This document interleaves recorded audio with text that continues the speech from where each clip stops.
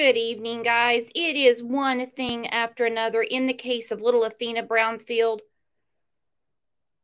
Neglect, abuse, pawned off, murdered at Christmas, if Alicia's telling us the truth.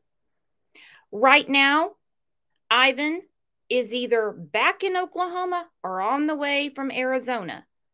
But it didn't take him too long to get his ass moving once they found Athena's remains.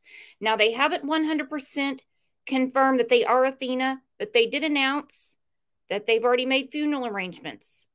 Actually, one of our state senators is going to be speaking at the funeral. He is on the way to Oklahoma. He'll be in the same jail as his estranged wife that turned on him. I know a lot of you have some thoughts on that. I think she has a lot more to do with it than what she said. A lot more.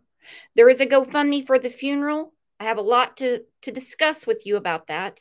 We will definitely touch on that tomorrow morning during our regular show at 9 a.m. In the meantime, look at this clip with me. As always, if you don't mind, please give it a like. Make sure you're reminded and always leave me a comment. I want to know what you're thinking about this horrible, horrible case. Late breaking out for Ivon Adams, the man accused of murdering 4-year-old Athena Brownfield, is headed back to Oklahoma 1 week after his arrest. Thanks for joining us now at 4. I'm Zach Rael. I'm Evan Onstad. That's where we're starting this afternoon. Our top 5 stories at 4 o'clock. KOCO confirmed this afternoon Adams was released from the Maricopa County Jail. That is in Arizona, where he was arrested.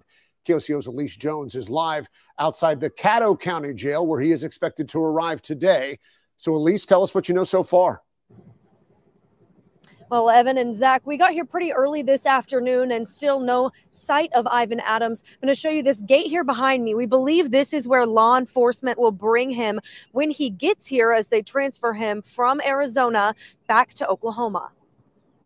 Ivon Adams, the man who allegedly murdered 4-year-old Athena Brownfield Christmas night, is on his way back to Oklahoma, where he's charged with first-degree murder and child neglect. Jail officials in Arizona told KOCO Adams was released early this morning to another agency.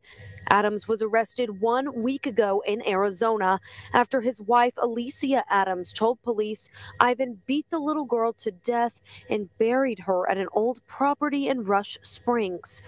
On Tuesday, state agents found child remains near Rush Springs.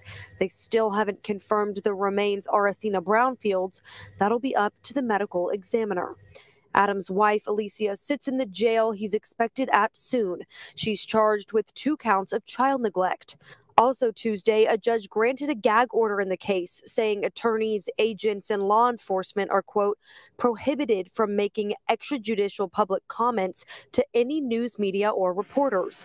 Alicia Adams' attorneys argued for that order based on the national and international attention on this case. This order includes any talk about Alicia's charges or evidence in the case.